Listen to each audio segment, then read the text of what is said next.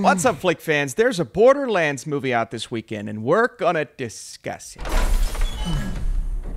Would you look at that? A ladder! Unfortunately, my design doesn't facilitate this type of... Based on the best-selling video game, this all-star action-adventure follows a ragtag team of misfits on a mission to save a missing girl who holds the key to unimaginable power. This is directed by Eli Roth. Eli Roth does crazy, outlandish, bloody horror movies, sort of. He directed Thanksgiving last year, and admittedly, even though I'm up and down on him as a director, I found Thanksgiving to be a really fun time. But you know what? He's doing Borderlands now. If you want to read the behind-the-scenes story of him getting involved, what they did with the first script that was written by the guy who did Chernobyl, and scary movie, but also Chernobyl, that was exciting. But apparently when they brought Eli Roth on board, he was like, yeah, I'm good. I just read that on Twitter, by the way. I don't know if it's true. Should I have even said it?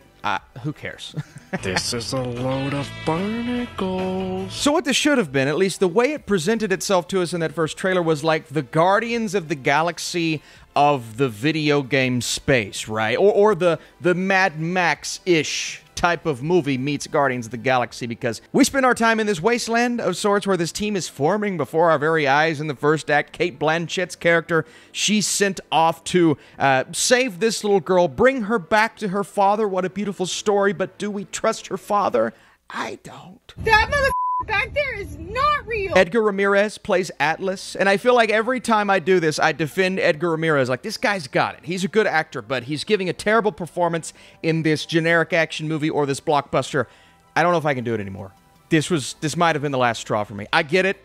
Not great direction, poor script, all of those things, but this performance, I mean, at least Kevin Hart was having fun. At least Jack Black was reading these terrible lines in a fun way.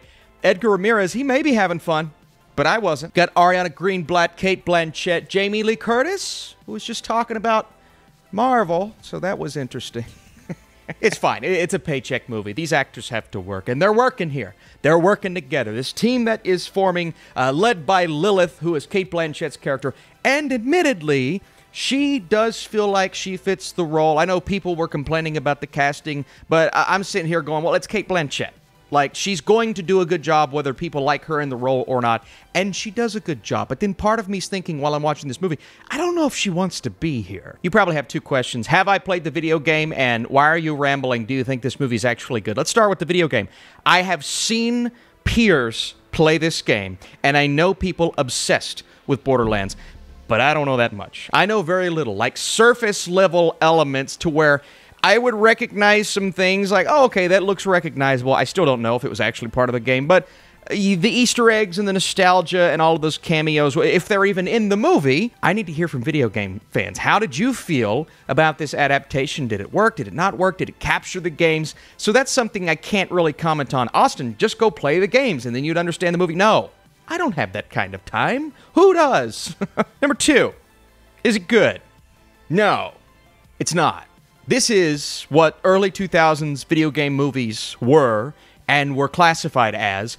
They're just not capturing the spirit of the games. And again, I haven't played the game, so how would I know that? Well, it's not capturing any type of spirit other than this script is atrocious. I mean, as generic and bland and boring as it gets. It feels like they took the outline, just the basic premise of Guardians of the Galaxy, Suicide Squad, you know, like I said, a little bit of Mad Max in there, and combined it all together, fed it into AI, and that's the movie that we got. That's genuinely what it feels like, and I am so baffled that these incredible actors are reading this dialogue and not making it much better. Sometimes you can have amazing actors reading terrible dialogue and it works, right?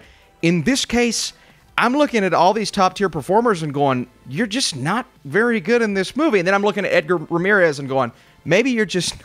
Oh, brother, this guy stinks! Maybe it goes back to Eli Roth. It's just a strange fit for this type of movie. It doesn't make sense. And I just kept waiting for something unconventional to happen. The movie actually starts out on somewhat of a fun note. You're kind of wondering what Tina's role is in all this and why so many people are after her. Then it turns out she's some sort of key to some sort of thing, and then that thing is sort of explained, but by the time you get to the end, things are happening. Cate Blanchett, she's doing things, and I'm like, what is going on? Maybe if I I was more familiar.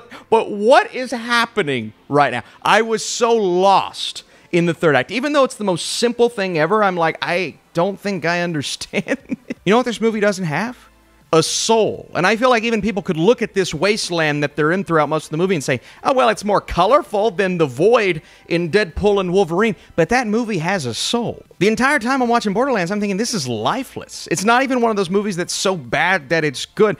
Granted, there is one action sequence or a series of scenes towards the end. I'm like, okay, this is actually really fun. They put some thought and effort into this sequence. It was cool seeing Cate Blanchett and Greenblatt and even Kevin Hart get in on the action. Again, Kevin Hart's having fun here. He's not the problem. He may be miscast, I don't know, but he's not the problem. The problem is the lifeless and soulless writing that leads to the lifeless and soulless direction that leads to a messy product. And even after that really fun action sequence where it started to bring the movie up just a tiny bit, brought it back from the depths of hell, we immediately get into something so nonsensical and rushed. I get it, it's a 90-minute movie. Thank God there wasn't more. But I'm like, what is going... You just ruin any type of momentum that you had. I'm just... So what did you think of Borderlands? Did you enjoy this video? If so, dropping that thumbs up would be awesome. And stay tuned for our Movie Mode podcast this weekend where I get to talk about this movie more. So that's exciting. Oh, I can't wait. Borderlands is as lifeless as any video game movie in recent or non-recent memory. It lacks any sense of direction and barely has fun with its semi-interesting premise. I'm appreciative of certain cast members who are having a good time, and one action sequence works, but the rest is a bland mixture of everything wrong with these types of blockbusters. What a waste. What a waste of time. Again, I'm not going to give anyone flack for starring in this film. I'm sure at one point they had something, but it just faded with time, with this script, with this direction, and none of it came together. So, very unfortunate, but again, you know, if you're a video game player, let me know what you think. I feel like I'm in 2004. That's what it feels like. All right, see you soon.